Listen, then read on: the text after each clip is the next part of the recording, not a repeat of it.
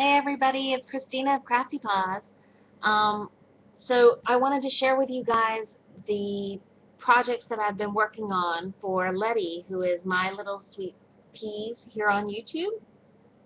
She's hosting a birthday challenge through October 26th, and she has a kind of a two different challenges going on at the same time, and you can participate in one or both.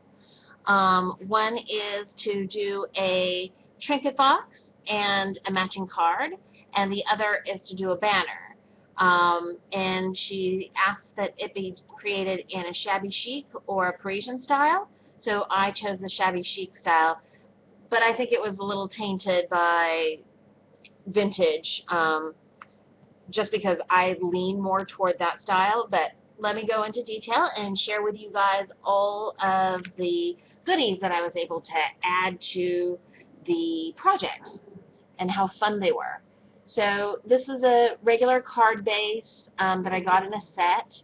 I added a paper doily that I punched out using my Martha Stewart punch set. I think it's the anemone. It's like a double wide punch around the page set. I found this image online, which I totally fell in love with. It's a little girl sleeping with a little scruffy dog in bed. This metal piece came from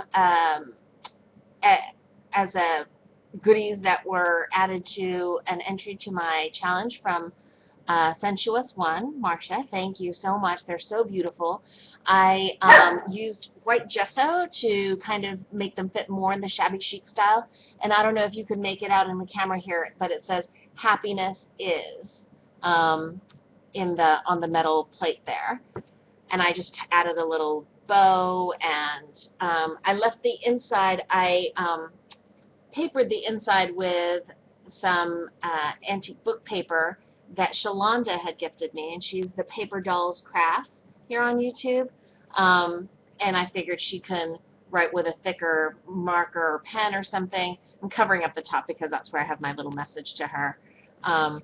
Oh, and I added a little piece of lace, so that would be like the blanket over the top of the blanket. And then the trinket box, I have to be a little careful because the pink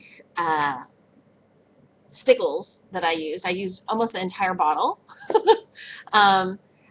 It's still drying a little bit, but I got this box, which I thought was so cool, and I struggled with, but it is a box that a watch came in, and I lined the inside with adhesive backed like fabric paper, and then that lid I backed with that same book paper, and also the outside. And then I added lace trim all around the base. I raised the bottom of the box a little bit by putting little button feet on the bottom, 4 little feet. And then I used the pink stickles to add swirls. This is a flower applique with pearls on it that was gifted to me by Shalanda.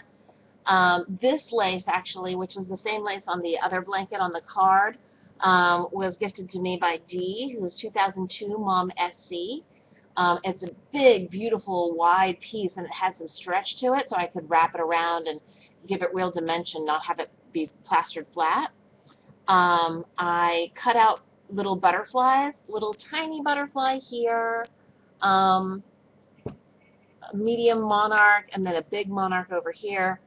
And I put silver and pink stickles on the butterflies. I just painted them on. And then I used liquid pearls for the center of the butterflies. So I think they're nice. They're not screaming over the top, but they have a little sparkle and dimension that they add to the box.